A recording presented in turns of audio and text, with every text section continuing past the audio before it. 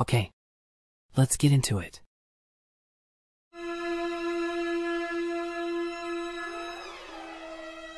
Ever imagined a city held hostage by a melody? Welcome to New Orleans in 1918, under the shadow of a menace known as the Axeman. Intrigued yet?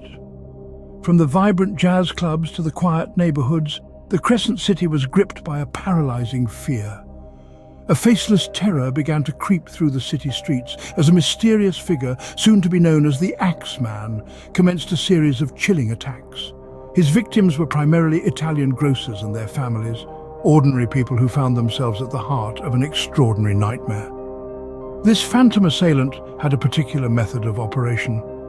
He'd pry open the back doors of homes under the cover of night and strike while his victims lay asleep, unaware of the terror that was about to befall them.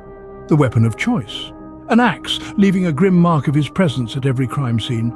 But the horror didn't end there. The Axeman had a penchant for theatrics, often leaving chilling messages scrawled near the scene of his crimes. One such message read, "Mrs. Maggio will sit up tonight just like Mrs. Tony." This eerie note sparked theories of a vendetta against the Italian community, a possibility that only served to deepen the city's dread. As the attacks continued, the city was plunged into a state of chaos.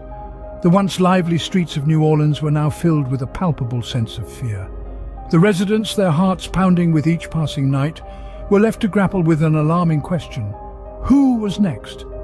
The Axeman's reign of terror was just beginning, and the residents of New Orleans were about to face an even more terrifying proposition.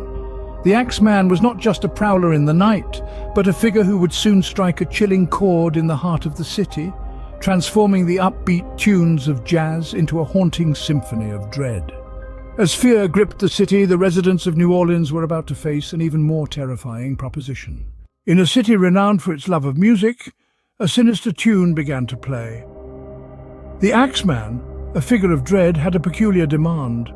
An alleged letter to the newspaper, supposedly penned by the Axeman himself, commanded New Orleans to fill its streets with jazz music as the sun set.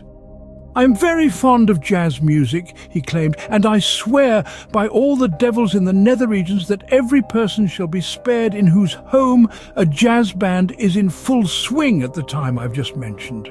This strange decree plunged the city further into chaos. Jazz bands played through the night, their upbeat tunes clashing with the city's chilling atmosphere. The Axeman, once a shadowy figure of the night, was now a terrifying folk legend. A boogeyman brought to life by the eerie strains of jazz echoing through the darkened streets. But as the city danced to his chilling symphony, everyone knew the melody of terror was far from over. Just when the city thought it couldn't get worse, the Axeman's melody took a chilling turn. In the midst of this reign of terror, in March of 1919, a letter arrives at the local newspaper, a letter allegedly penned by the Axeman himself. In it, he audaciously demands immunity from prosecution in exchange for halting his series of brutal attacks. Police Chief Joseph the Mooney, desperate to end the bloodshed, contemplates the offer. But before decisions can be made, the Axeman strikes again. This time his terror crosses the river to Gretna.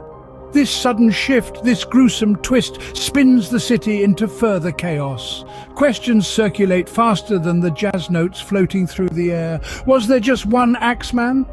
Or were there copycats feeding off the terror, striking fear into the heart of the city? As the Axeman's reign of terror continued, the city held its breath for the finale. As abruptly as it had begun, the terrifying symphony of the Axeman came to an end. In October 1919, the final confirmed attack occurred, bringing an end to the reign of terror that had held New Orleans in its grip. Yet the mystery of the Axeman's identity remained. Suspects came and went, theories were proposed and discarded, but the truth eluded everyone. Was he a disgruntled worker, a member of a criminal gang, or someone with a personal vendetta against the Italian community? Despite the uncertainty, one thing was clear. The Axeman had left an indelible mark on the city. His reign of terror not only affected his victims, but also the psyche of the entire community. His legacy lived on, becoming part of the city's folklore, a chilling narrative woven into its rich tapestry. The Axeman may have vanished, but his chilling melody still echoes in the streets of New Orleans, a haunting refrain in the city's storied history. Thank you for watching.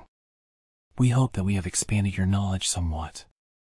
It would be awesome if you would take the time to comment, like, and subscribe. Ring the bell so that we can notify you of our new videos. Have a great day. See you later.